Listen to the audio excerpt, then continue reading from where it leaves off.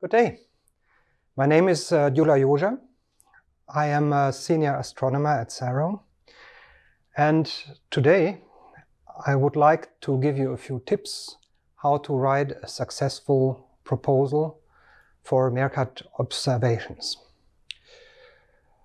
First, I want to give you an overview about why we actually need proposals, but then go over to discuss the components of a proposal, because a proposal is usually not different from telescope to telescope, to finally have a look at the specifics of the MeerKAT telescope or a MeerKAT proposal that you need to take into account.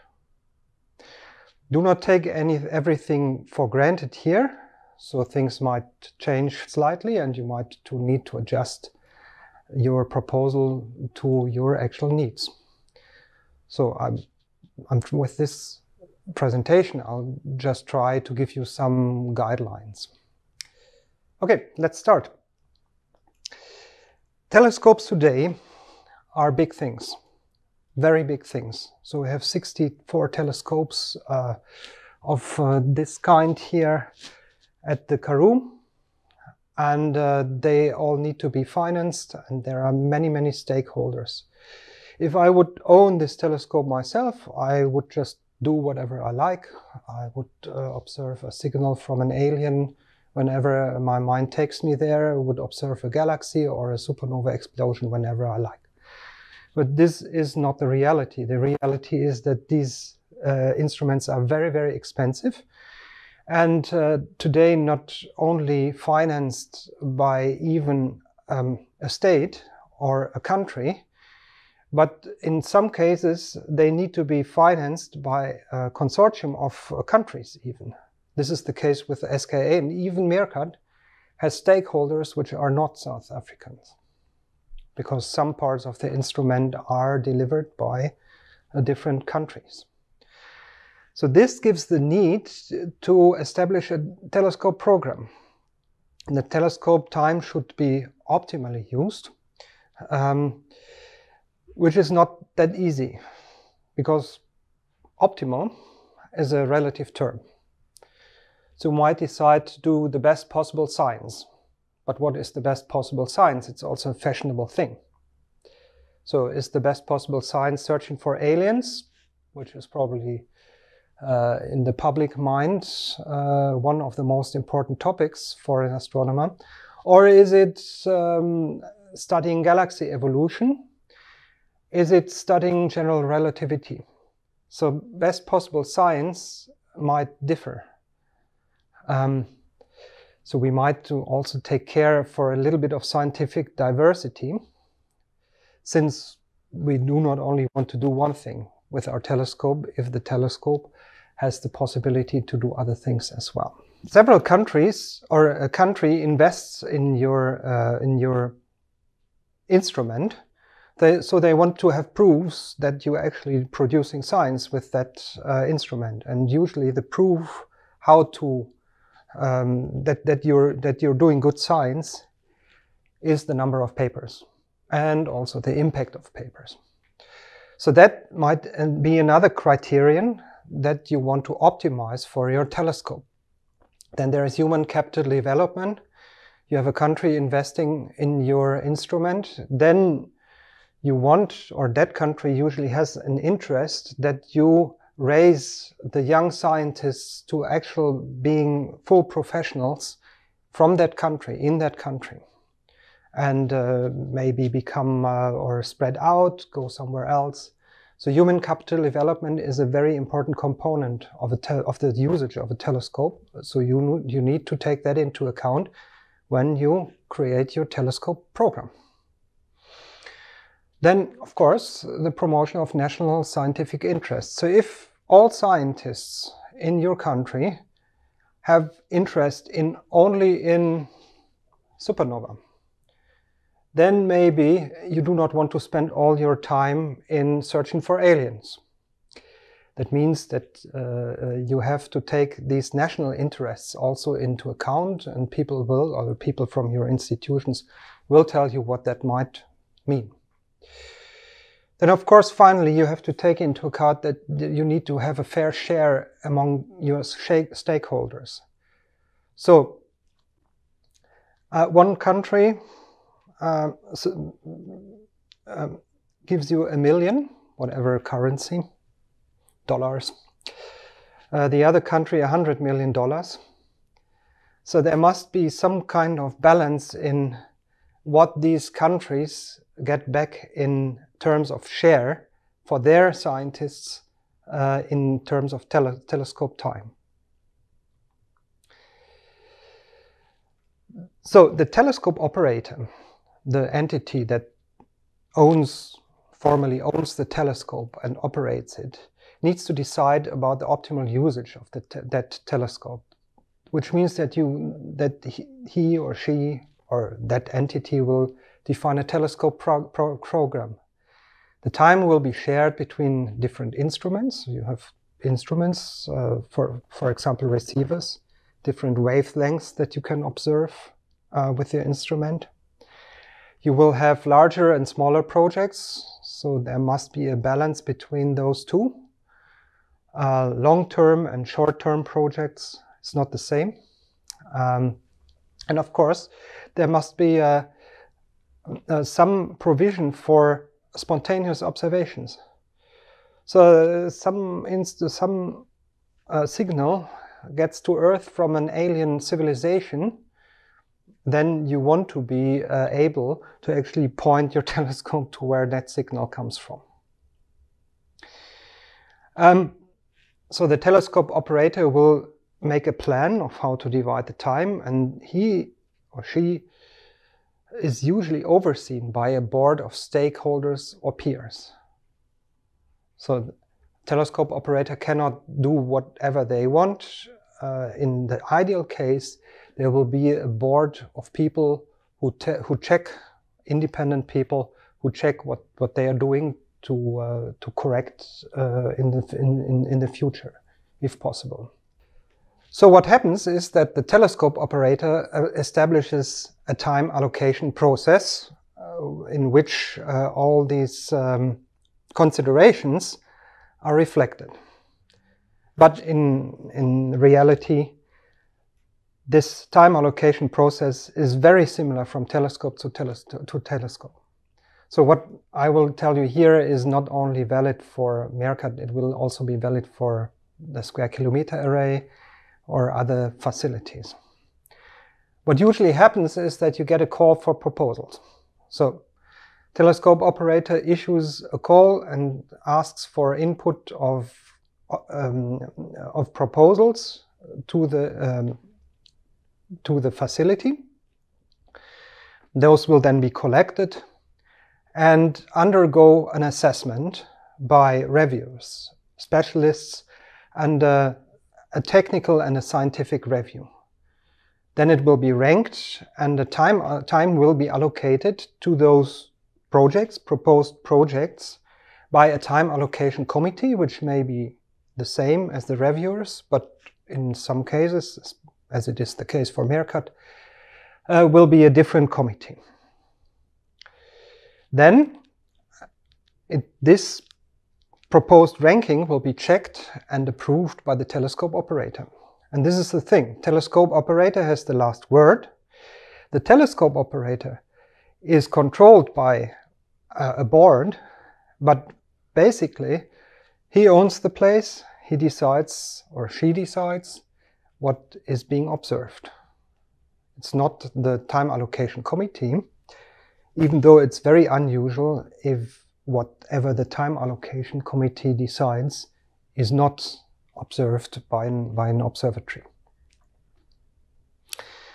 So then the observations are carried out by the telescope operator, consulting the scientist. So as I said, these rules can be broken by the telescope operator if there is an actual call from the aliens and say, point your telescope there. It would be silly not to do that because of the rules that you've been laid down. So there are different types of projects. Open time projects are usually the small projects, so smallish projects. They can also be larger, but sizable, so they can be done. They can be done in a certain amount of time, let's say a year, and they will be ranked in a competitive process, like I described just before. There are large survey projects. MeerKAT is very heavy on those large survey projects, which are or can be defined over several years and will also be assessed in a competitive process, which is much harsher than the usual small open time project that you will have, obviously.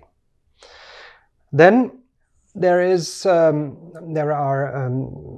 special type of project which needs to be assessed very quickly. Urgent projects. Well, I mean, if the alien comes and calls you, then it's probably even the telescope operator, so the person sitting there steering the telescope, who will respond as quickly as possible to point to that alien. But there are other very urgent projects that can be proposed, which require a much shorter response time. So this is the so-called director's discretionary time that will then be allocated to that project. Those proposals are much less formal, and they can be assessed much quicker at the discretion of the director, so to say. Finally, there are stakeholder projects which are completely out of the review process. So assume that there is a country or an entity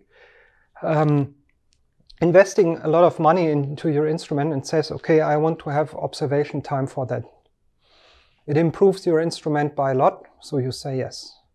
But this time cannot be touched by you and cannot be part of a competitive process. Stakeholder projects can also be project of your own institute.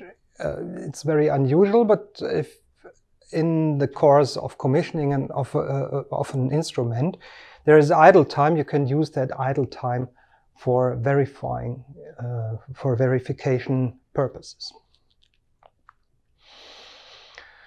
So a proposal is usually very similar amongst other proposals. So proposals have an established form, and these are similar from proposal to proposal. The first thing you need to provide is, of course, the information about who proposes. So what you need is the information about the authors. You will define, or you will select one author to be the principal investigator. That is the contact person for that project, that if it gets selected, or if there are questions about the proposal. There are names and the affiliations of the co-investigators. So that might be a group of people who want to conduct this project with different tasks for each and every person in that. Then, very important, you are submitting there are 100 proposals for observing time. So the program committee will need something to remember your proposal by. So what you will submit is a short abstract and a name describing the project. The basic body is a also brief scientific justification. So usually what you have is 3 or 4 pages, sometimes even 2 pages, to describe your project. You will need a technical description and a technical justification that will describe whether your project is actually feasible. So you have this instrument, you want to reach this scientific goal. Is it possible to reach that goal with the instrument, and what time do you actually need? That you need to discuss and prove in your proposal whether it's possible.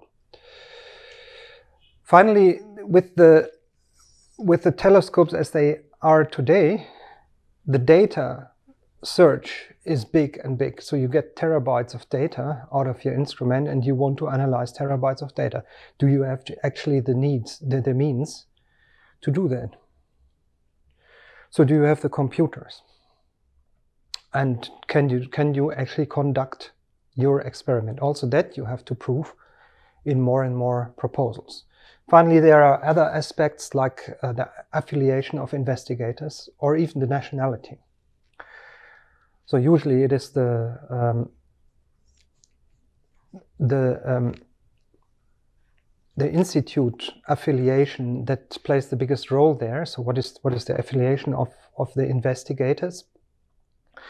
Because if country 1 or institute 1 invests 1 million, institute 2 invests 100 million, then this affiliation might play a role in who gets a little bit more weight in being successful with the proposal. Countries have an interest in evolving or developing a student from their country. So the human capital development plays a big role. And finally, one important part is the past projects where you can show, or discussing how far you got with past projects of the instrument, where you can show that you're actually able to conduct a project like you're suggesting. What is necessary to write a proposal? And again, this is nothing special about MeerKAT. First hand, this is actually valid for any telescope that you want to get time from. One remark is that usually more observing time is asked for than available. That means that you are in a competitive situation. You have an oversubscription of a certain factor, and the program committee will select projects and give time away to projects, and it has to deselect other projects. So you are in a competitive situation, which means that your proposal should not have obvious weaknesses. Be good in writing a proposal. So what to do, how to do it? Of course, you need to define a suitable project. Usually it's best if you have an original project.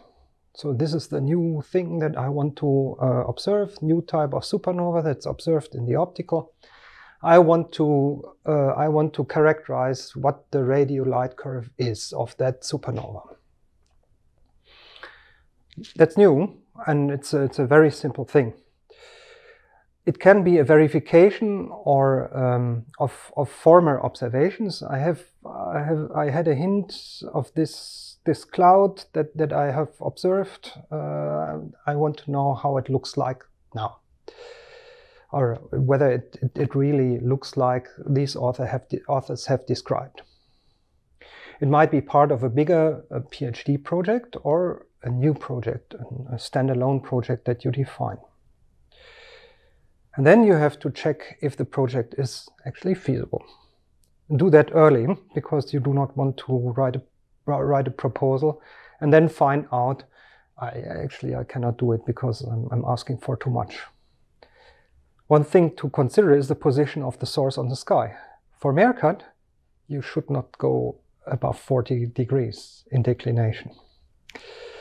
A second one, obviously, is the sensitivity. So how much observation time do you need? Finally, you need to check the following. Your source, you might have it much easier than you think, because your source has already been observed. So check if the data are already available in the archive, because someone else has done the work for you and observed that source. Now let's come to the single parts of the proposal, the science case.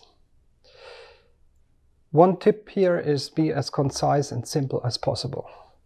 The winning proposal has one objective, one scientific objective. It can be described in a few words. And that wins usually a proposal or a competitive process. It is not always possible. So if you're asking for a lot of time, for example, you want to do a survey, you want to do actually a statistical survey of a certain object on the sky, you cannot do that because you're asking for too much time for having only one case. Then you cannot do it. But of course, again, as simple and concise as possible. That is the rule that you should follow if you're writing a proposal. Rather, do not discuss anything side. What else can I do with these data? Maybe 1 or 2 sentences about that, but not much.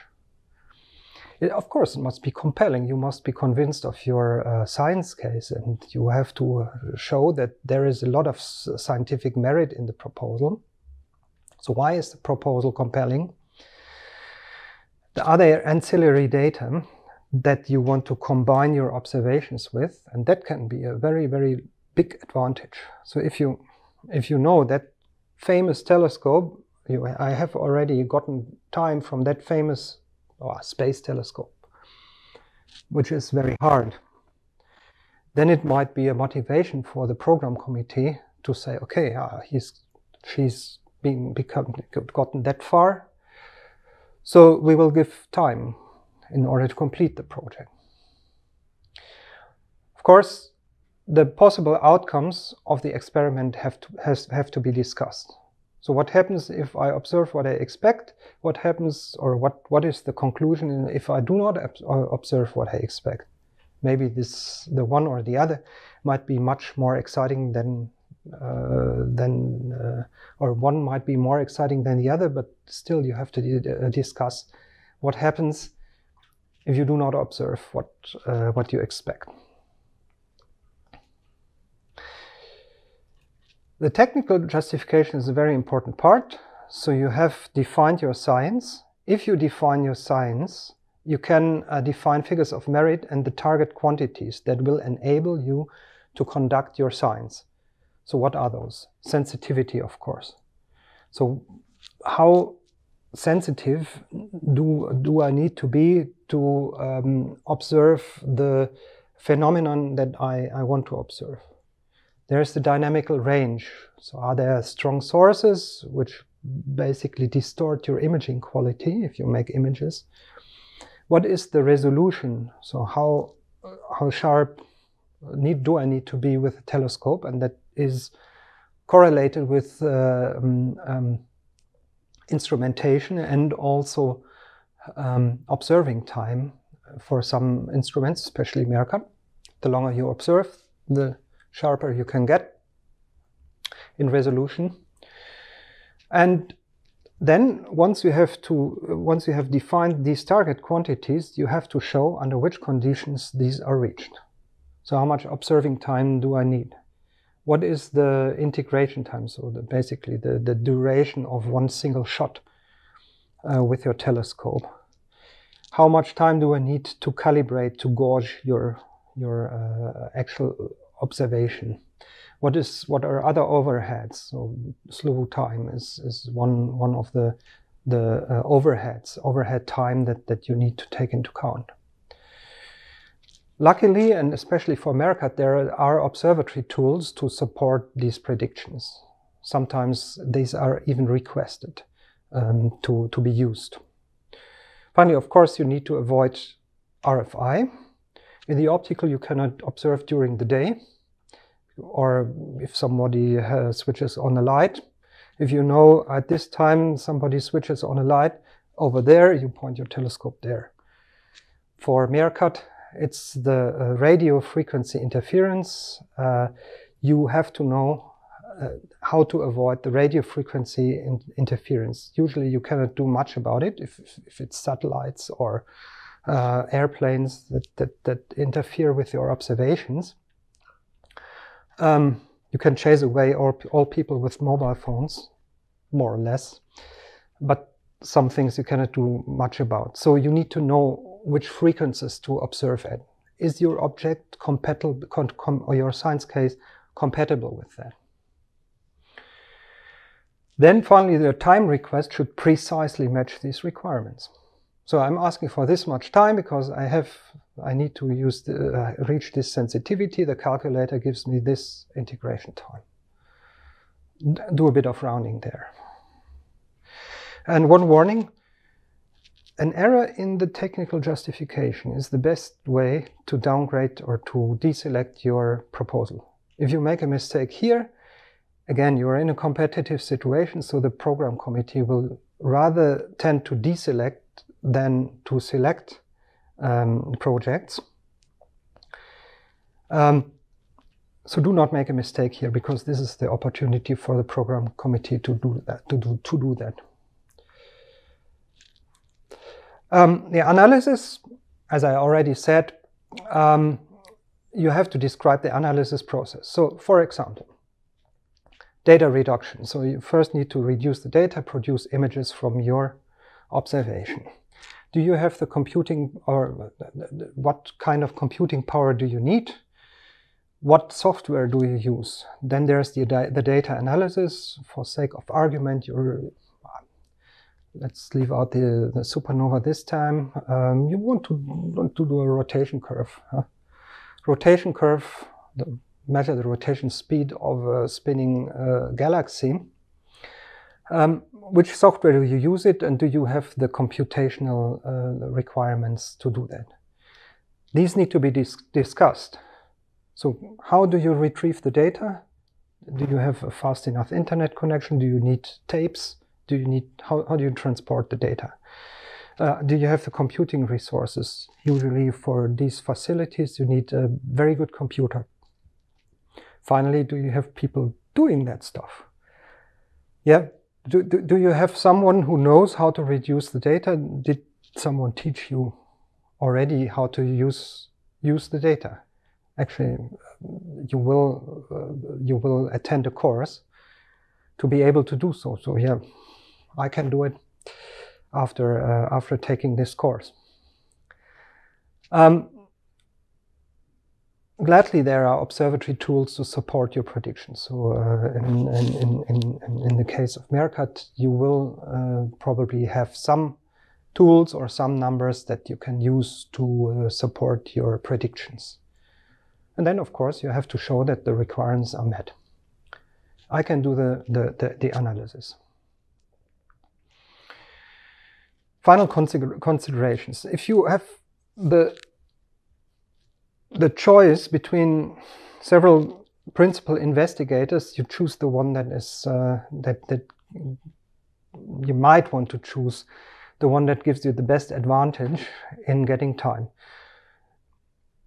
So if one of the stakeholders is a country X, and that country X gets 50% of the time or something, sometimes there are rules like that, not for MeerKAT, but sometimes there are rules like that, and the other co-investigators from a country that gets only 10%, it's probably clear which PI you would choose, even if internally you will distribute your the responsibilities differently. Abstract, do it as brief as possible and try again to convince and highlight the impact of the program committee and highlight the impact of the project. Highlight your human capital development advantages.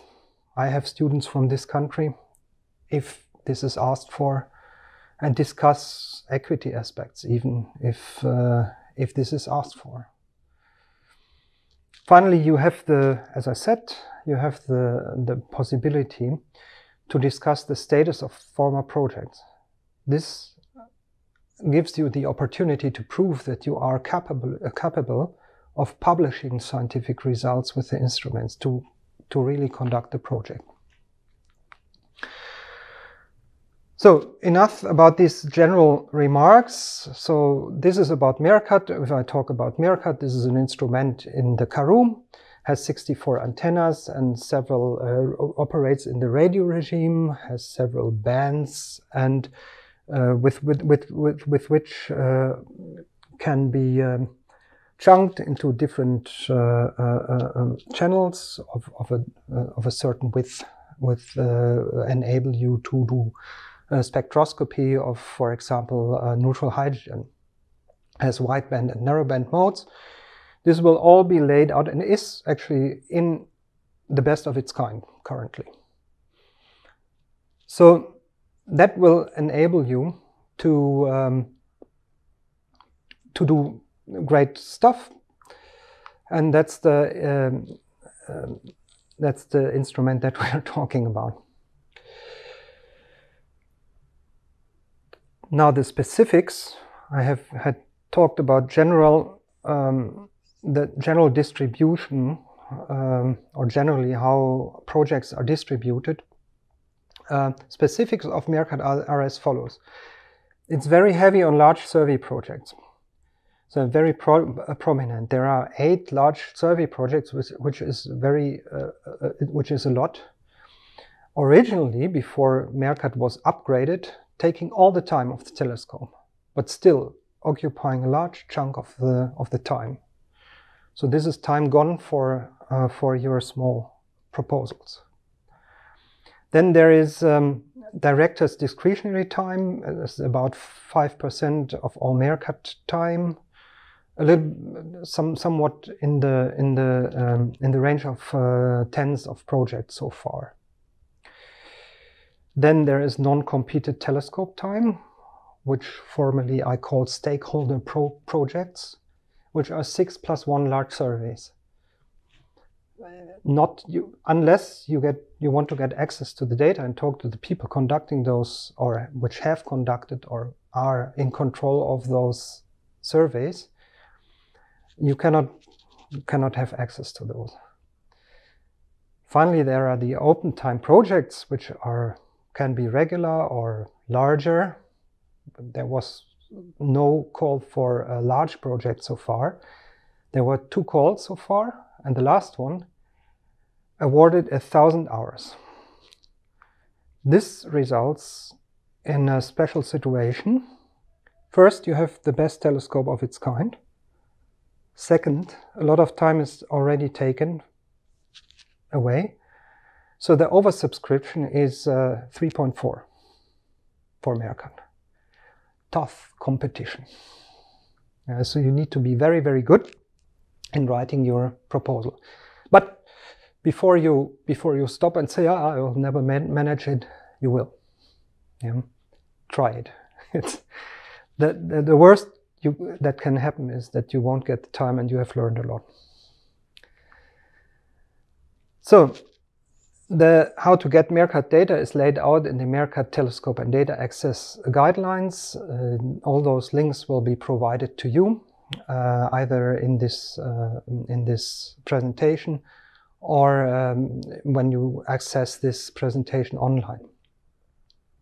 There's the MeerKAT archive, as I discussed. You will maybe want to access existing data first before you actually take the effort to write your own proposal.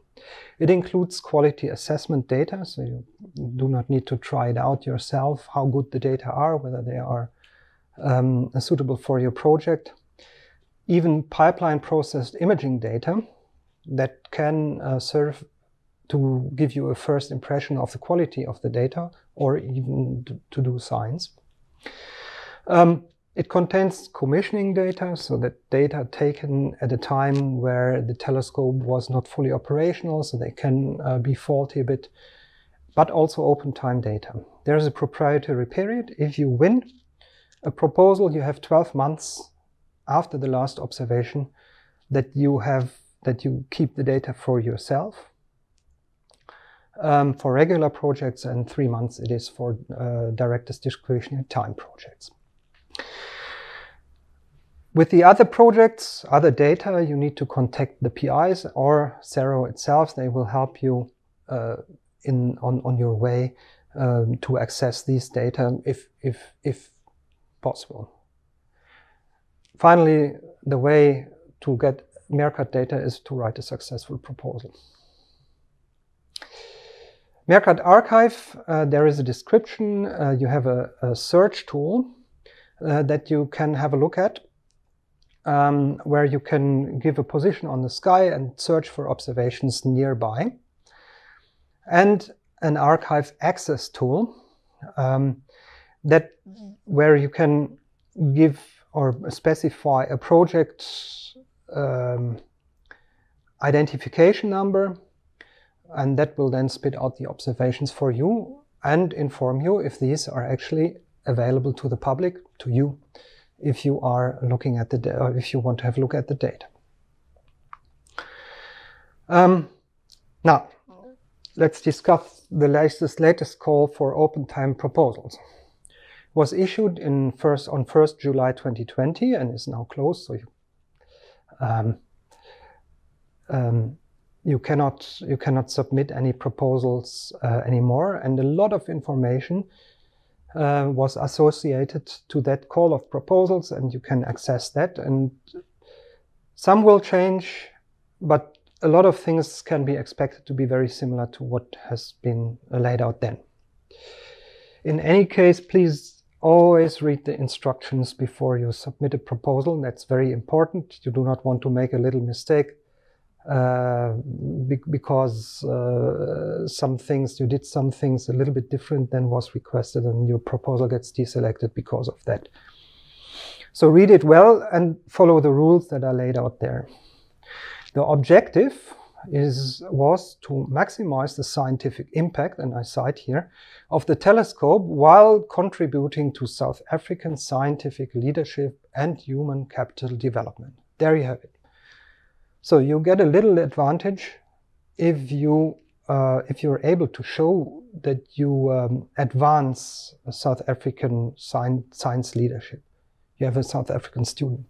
But despite that, it was an international call, so anybody could submit, and it had a double-blind review, which is a new, maybe not new, but a newish thing where you do not know who will review your proposal. Neither do the reviewers know who you are. It's considered fairer. And only imaging projects were allowed in L-band with 100 hours maximally in 4K mode. That is a very coarse spectroscopic mode. And 50 hours maximally in 32K mode. That would enable you to detail the kinematics, for example, of neutral hydrogen in galaxies.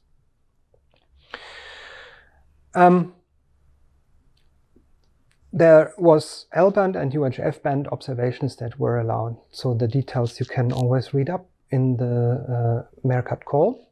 This will certainly be different in the new call. So the components were, I have discussed this before, but just to repeat what you needed to provide for a MeerKAT call, for a MeerKAT proposal. In a cover sheet, the authorship with a principal investigator, co-investigator, and a technical lead. Indeed, a person who is responsible to technically make sure that the project works. You needed to provide a title and an abstract of your scientific proposal. You selected a category to ease the review process. Specify targets, the observing band, the correlator setup, so which kind of spectroscopy you wanted to do, and of course the observing time. Then there were a few other details. You want to observe in daytime? Is this a target of opportunity proposal or not? The science case was allowed 4 numbered pages, and it incorporated already the technical justification. So you had 4 pages to lay out your science case and the context, the outcome, and prove that this is technically possible with that instrument. You had to submit a data analysis plan, as I already mentioned. So you have the computational power or not. and the output of MeerKAT provided, or the output of provided sensitivity calculators. Status of previous observations and human capital development details. If you were able to involve a South African student, your proposal got a little plus. A longer proprietary period for students in general. So, a few specifics about the tools provided by the observatory. So there is a continuum sensitivity calculator, which means if you have a continuum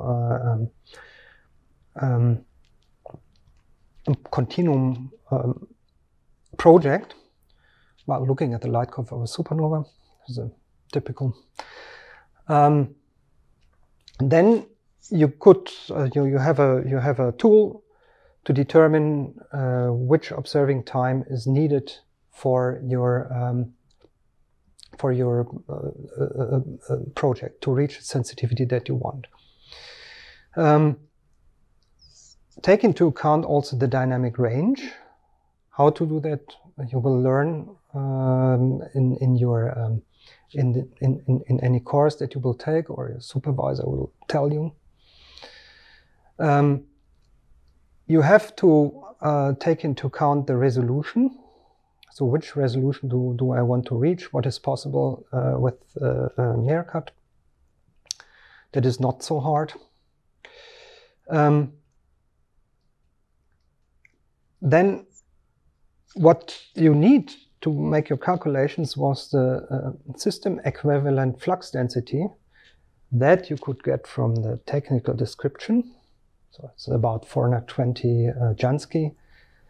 It's a measure of taking out the observing time, how sensitive your telescope actually is. So knowing that, knowing the observing time, you can calculate your sensitivity. You can look it up. In terms of line observations, there were sensitivity calculators, or there are sensitivity calculators which help you to determine your actual column density, so the number of atoms along a sideline, which is in many cases the quantity that is relevant for your science. Depending on the resolution that you are, the spatial resolution that you want to achieve with your telescope. Finally, there was even an H1, or there is even an H1 mosaicing calculator, which allows you to automatically generate a mosaic across a large field, should it be needed. The final component that I want to discuss is the test observing run, because that was an integral part of the instructions. That is indeed important because it gives you an estimate of the actual observing time that you need to reach your goals. So you start with the OPT, Observing Planning Tool, light version it is called, and you define an actual observing block. That means you can enter sources into a block that will repeatedly be observed, or once. This is how it looks like. You can select a target. For that target you select an integration time, and that integration time should sum up to match finally the sensitivity that you want to reach. Once you have done that, you need to define calibrators. Calibrators should be observed 2 minutes, for 2 minutes as a general rule, 2 minutes every 40 minutes. So you sort them all. Then you have to observe a primary calibrator, which has a slightly different purpose. You will all learn this. Then the secondary calibrator, the phase calibrator. And if you want a polarization calibrator. So this defines an observation. Then you can check or you define your observing time in your simulation. You run it, and finally, what this observation planning tool will spit out is your observing time. And that should not be larger than what you're proposing for. So check it, and that was a mistake that people made in the last observing call. I think this was a lot of information. Let me just summarize it. So observing proposals are an integral part of telescope planning. I argued for this a lot. So there are stakeholders, they want to have maximum outcome. What this outcome is a little bit, is a matter of definition. In most cases, the selection process will be competitive, so you are in a competitive situation. Proposals are all similar. They have a title: abstract, scientific justification, technical justification, and feasibility study if you want, and some other components, but usually very similar. And the best proposal has one objective and a very clear scientific aim. It's not always possible, but keep in mind, the less the better. Same rule in music, by the way. Read the call for proposals. There might be traps there if you overlook them. And of course, check the archive. There might be the surprise somebody has observed or has gone through the effort for you, and you can just analyze the data.